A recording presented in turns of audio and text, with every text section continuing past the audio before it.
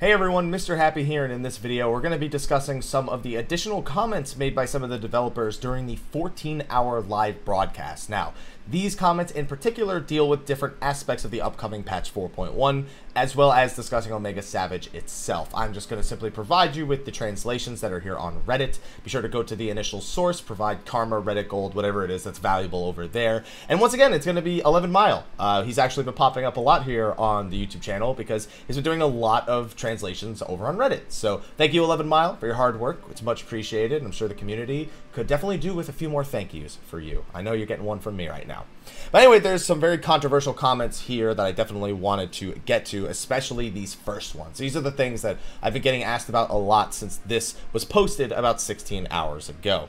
So, these comments come from the B stream, the sub-broadcast. I believe that was the broadcast that Takai was on. He was doing the Wondrous Tale challenge during the 14-hour broadcast. So, let's see what we got here. If your party is one that would give up on A4 Savage, the 4th floor of Gordius, that is, then you might as well give up on Ultimate Bahamut Phase 1. That is, I don't know that I believe it to that degree. You have to remember, a lot of the times they're drinking and joking around here, so I don't know how much I take that verbatim. But that's crazy, because the only thing that was really annoying about A4 Savage was really Nisi. The rest was just a super boring fight. So a lot of people just gave up out of boredom. So I hope we can't make that comparison realistically, but this is comparing it, man, to Ultimate Bahamut, just Phase 1. That's intense. I feel like they're gonna eat those words, but again, don't take these super verbatim. It's not like these aren't things Naoki Yoshida said either. These are things the other developers had to say on that side stream. If you don't give up on Phase 1, even if they make you, you'll end up drifting into something further, so consider it a mercy. That pretty much just means, I guess more literally, that after Phase 1 it only gets worse. So if you don't give up there, you're only getting started. Keep that in mind. So they're really, I don't know that, I think they might be overhyping this fight in terms of difficulty, because it's been regularly compared to Second Coil Savage. Granted, seeing the bosses in the Unending Coils of Bahamut, you can't presume it's anything even remotely comparable to Second Coil Savage because of the nature of the fight, or the nature of what it's presenting itself to be. So I don't know if I really believe all this overhype, but at the same time, I have nothing on a grounds to compare it to. If they do this again for 4.3, I'll definitely have grounds for it. And parties that are stuck on Phase 1 should just go home. Just go home. That's all right. I am home. I'm literally playing in my home. That's, again, I don't know, man. It's just such a bold statement to make.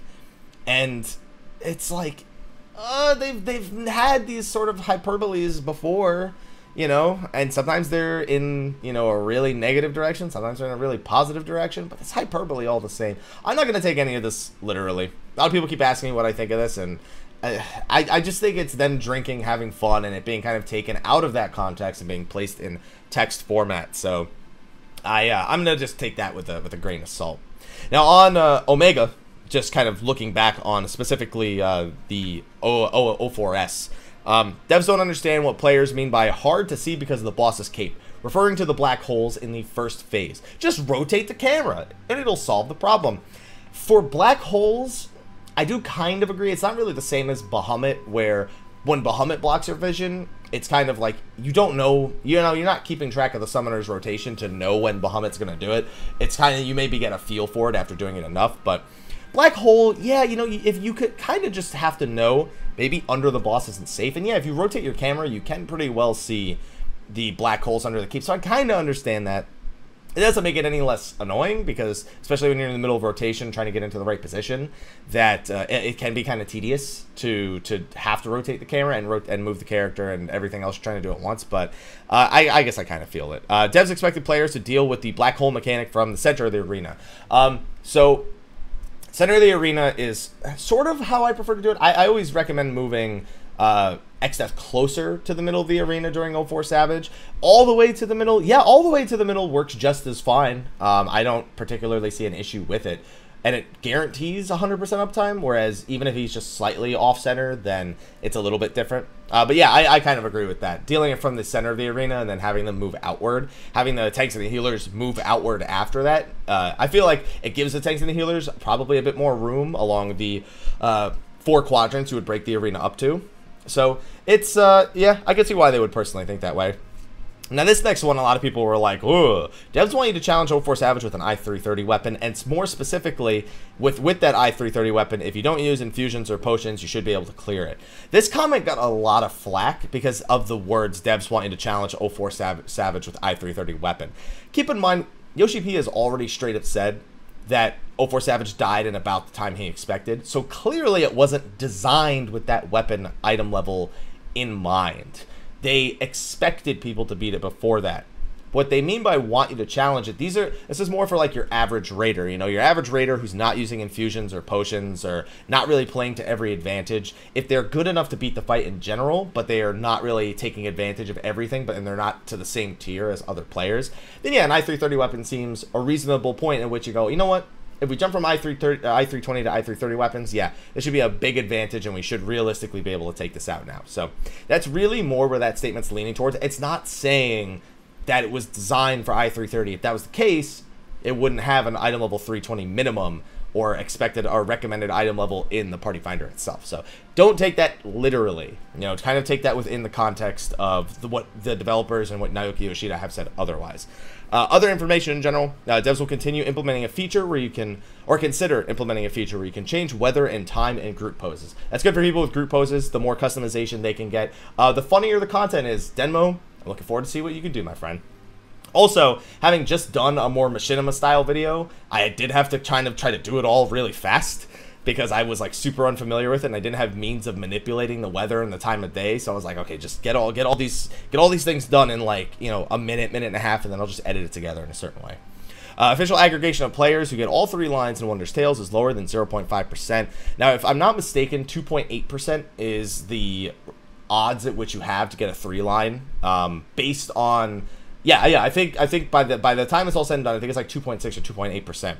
And the fact that it's lower than 0.5% means, it means a few things statistically. It means that maybe not everyone, A, not everyone's doing it. I know I don't. And B, the people who are doing it, you know, not everyone really cares to get to the 3 lines because they don't really think they're going to get it in the first place. So, yeah, definitely factors into that. Wind-Up Chimera will be available in 4.1. No way to obtain it currently, so it's another minion to look forward to. And this minion will be implemented in the future. Oh, I forgot about that minion, the little seal with the mustache. Okay, that's a fun looking minion. I don't want to talk about minions because of the Yokai Watch thing, so let's move on. This figure is set to be available in November. What is this? Oh my! Oh you, Chloe. Oh you. Reminds me of Soken at the 14-hour broadcast. The person who made Nidhogg Extreme is the person mentioned in last year's Kenji Sudo panel. Kenji Sudo, by the way, is responsible for some of the most grueling encounters in the game, including Titan Extreme and Thornton Extreme, just to name 2. I think he also did Titan Hard Mode as well. And this guy who made this comment is saying that he would never use Kenji Sudo as an example of how to make battle content, meaning he basically would not, he doesn't have the same ideas. Like when Kenji Sudo makes an encounter, he loves making these grueling, brutal, you know, war of attrition encounters. And this battle developer prefers to make things that are challenging, but they're not like this over-the-top, over-punishing, crazy set of rules in the encounter itself in order to overcome it. So it's just that he's more of the, doesn't need to be overbearing, and it should be fun kind of guy. Now, the fact he made Nidhogg Extreme is kind of weird because I find that to be a very unfun encounter, almost kind of anticlimactic in a sense, considering the relevance of Nidhogg in the main scenario quest. So I don't know how I feel about that, but if he worked on A10, which I thought was moderately, it was actually very fun mechanically, even though it wasn't overbearingly challenging, and the Battle of Nadam being a great main scenario encounter, he does do fun things, so I do have an appreciation for what this guy does.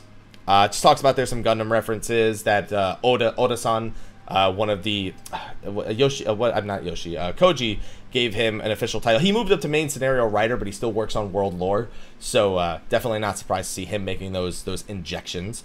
Kazutoyo Meihiro, the main scenario writer and event director, one of the other ones, Their favorite Final Fantasy is 5.